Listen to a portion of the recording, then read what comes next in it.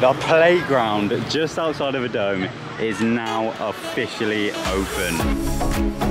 These markings over by containment. Now the main speculation revolving these markings is currently in regards to this year's Fright Nights event. The headpiece is just going to be left over here at the farm. However, if we zoom into the area where it used to be, it's gone.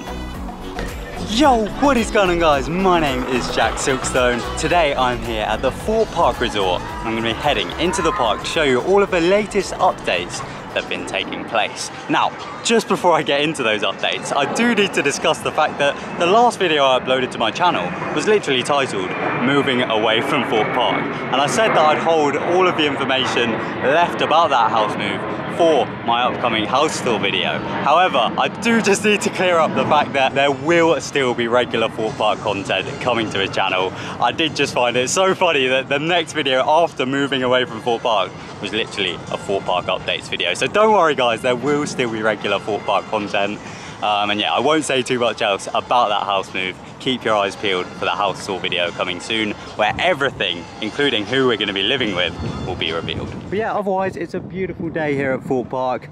Let's head in to check out the latest updates.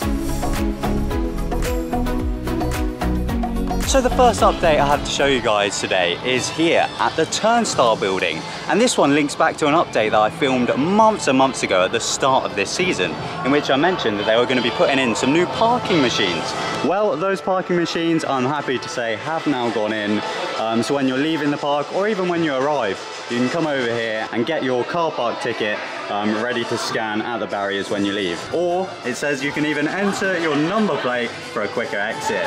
That's very cool, because obviously Thorpe Park is one of the only Merlin parks in the UK where they have kind of number plate recognition, so you don't even have to scan anything at the barriers if you put your number plate in. Another new addition in this Turnstile building is this new big screen over here, which is looking really, really nice. It appeared for a little bit during Fright Nights last year, but it seems like it's now back, and it looks very permanent with like a new wooden gate on the side there.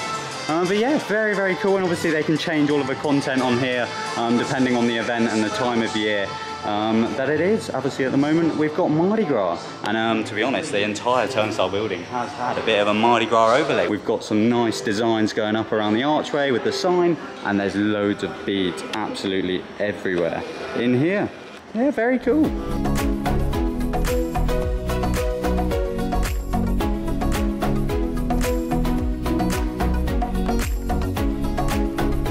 Now, as soon as I leave the dome, we come to one of the most exciting updates in today's video. That's right, the playground just outside of the dome is now officially open. Oh yes, you can see people are going in, and yeah, it is up and running finally. Obviously they started construction way before the park opened, and there was a few delays. But yeah, I'm not actually going to head in, but I will give you as much of a tour as I can from the outside of the playground. As you can see, obviously you've got the playground classics, you've got some swings, you've got a little trampoline built into the ground. Then you've actually got this very cool double down slide, kind of like Loggers Leap inspired, isn't it? With a nice grass path going up to it along here. And then you've got like a kind of playground area just down here. And then just on the other side of that, we've got a bit more of a wooden frame. As you can tell, I'm definitely no playground expert. But yeah, it looks pretty decent, and there's already some kids in there enjoying it. There you go, there's a wooden frame for you guys. Now I have actually got a little exclusive for you guys. I've been told by the park that there are some more finishing touches coming to the playground later on in the year. What they are, I don't know, but apparently there will still be some work being done on it later on in the year. But yeah, there you go, the playground is now officially open.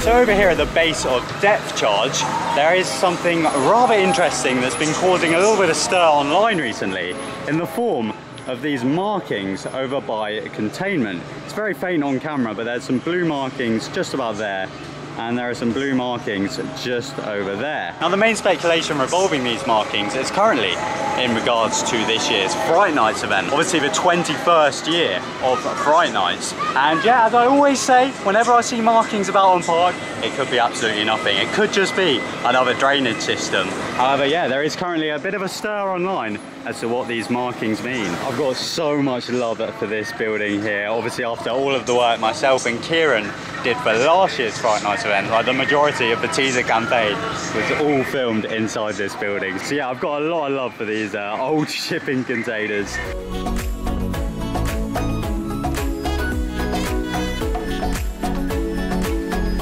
So over here at Stealth, the UK's fastest roller coaster, we've had a new addition in the form of a new little photo board, which as you can see is a collaboration between Thorpe Park and the ice cream company Walls. So yeah, you can come over here to Stealth and basically stand behind this board and you'll be on the front row. As you can see, this one said, "This ride is giving me the chills. I always thought you were cold." There you go. Now there are actually a few other of these photo boards around the park. The next one is over at High Striker, where as you can see we've got this kind of carnival themed one, all fitting in with the theme of High Striker. But yeah, on this one, as you can see, it says roll up, take your best shot. I always look cool on camera. So yeah, there we go. There's another one of the Walls boards. There is one more over at Flying Fish, just to the right of the big entrance sign. If we get wet, we may freeze. I think it's too late. So yeah, it's a nice kind of amity, kind of summery design for the one outside Flying Fish. So yeah, definitely keep your eyes out for those photo boards located around the park. It's a nice little collaboration between Thorpe Park and Walls.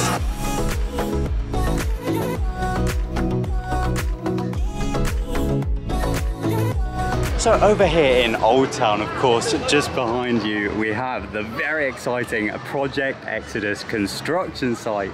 Now I'm trying my absolute best to not talk about this in these kind of update videos, because I of course have my own dedicated series to Project Exodus construction where all of those vlogs will go. So yeah, I'm trying my best not to talk about it. But believe me guys, there is a very, very exciting construction update being uploaded to that series very soon. So keep an eye out for that. You're going to see a lot of stuff and I'm so excited to release it. But yeah, it's looking good, and it's hard to believe that we could have the UK's tallest roller coaster behind this fence in a few years' time. Oh yes. I need to walk away from the area to stop me talking about it anymore.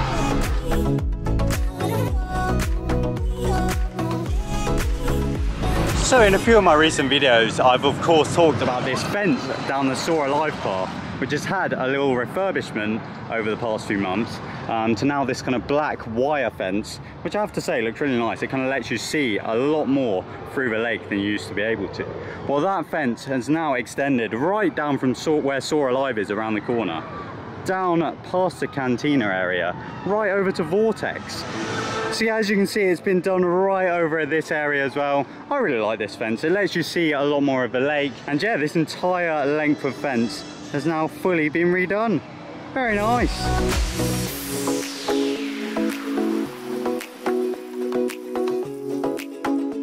Back over here at High Striker now, the car game just next to the ride is actually having a little bit of TLC. However, it's not quite finished yet.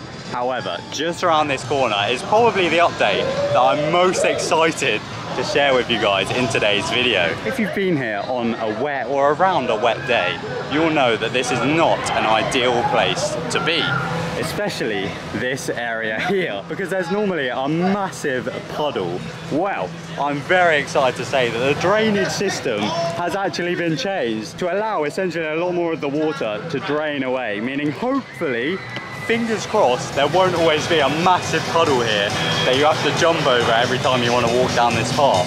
So yeah, it's been a long time in the making. I remember pretty much for as long as I've been coming to Thorpe Park, this puddle by Thornchurch has always been an issue, but I think it's finally been fixed by this new drainage system. You know I love my drainage system, guys, and it seems like this is actually one. So yeah, very cool to see, and hopefully that will no longer be an issue.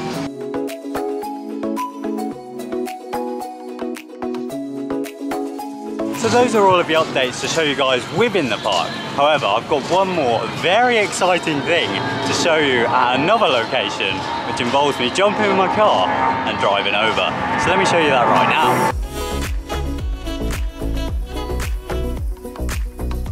So my final stop today is here at Thorpe Farm, which is an area that used to be a part of the theme park. However, now it's just kind of used for storage and other things like that. We actually used it for a lot of the Fright Nights filming that we did last year.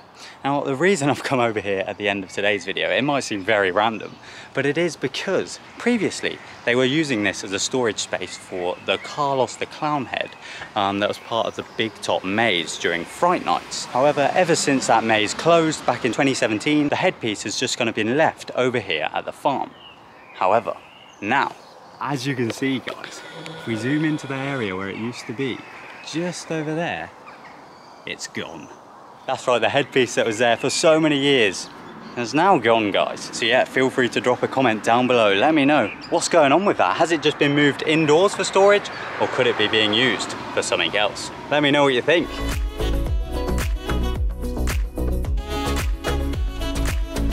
And yeah, that brings me to the end of today's Thorpe Park updates video. I really hope you guys have all enjoyed seeing the latest updates that have been taking place at the park. I really love how frequently I'm able to upload these updates nowadays. There's always new stuff coming to the park, and yeah, it's so cool to see. Obviously the playground's now open, and as I said in today's video, keep your eyes peeled for this Project Exodus construction vlog coming soon. I'm so excited to upload that one.